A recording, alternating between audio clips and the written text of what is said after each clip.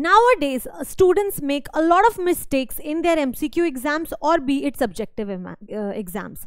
What are the mistakes which need to be corrected? Let's talk about each and every problem one by one. First is not reading question paper properly. You never read the question paper properly. You always are in a hurry. What do? You just write the values wrong from the paper to your answer sheet, and obviously if you are going to make this mistake, you are not going to get marks, right? Yes. So this is the first mistake which you have to avoid. So always cross check what values you are noting.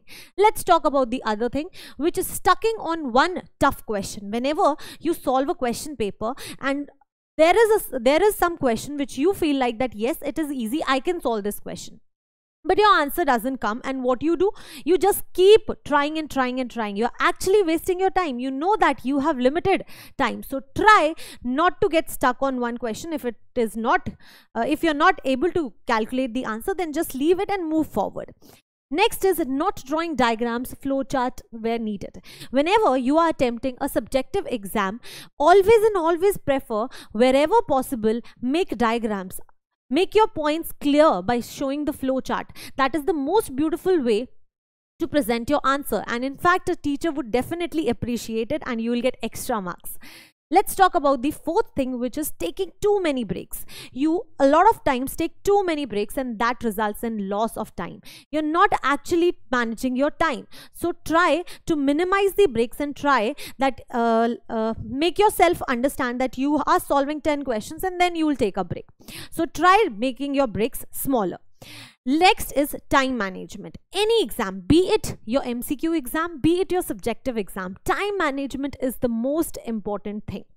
You have to plan that how much time you are going to give to one particular question.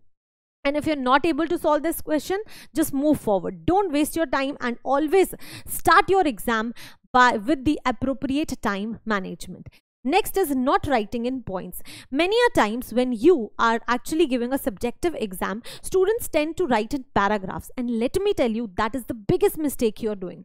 A teacher will always appreciate if you are giving your answers concisely and in points, and you will definitely get extra marks, because there will be a very good impression of yours on the teacher if your exam is very crystal clear to him or her. So try answering your answers in points.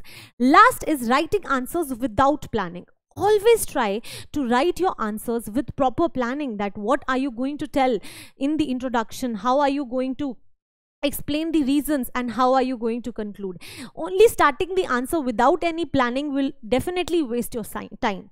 So try planning before giving the answer. If you will apply all these things, definitely you are going to score good. So all the very best.